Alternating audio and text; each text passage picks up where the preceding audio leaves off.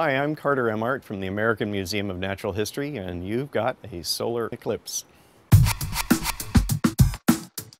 I'm the director for Astrovisualization here at the museum. My job is to translate the science, which can often be difficult and quite detailed, into understandable stories that we present in the dome, immersively for our audiences here.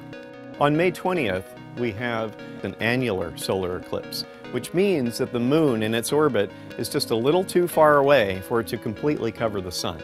An annular eclipse is where you actually see a ring of the sun around the moon. The safest way to view an eclipse like this, where the sun is not completely covered, is basically have a pinhole and a projection. In a pinhole, you would see the ring on a card that you might hold away from the pinhole.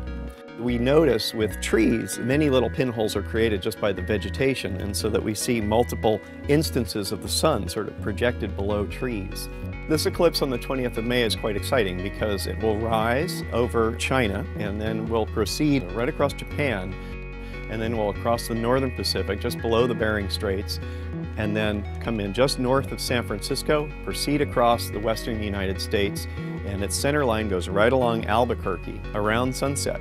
So if you're in Albuquerque, what you'd see is a ring of fire setting in the west.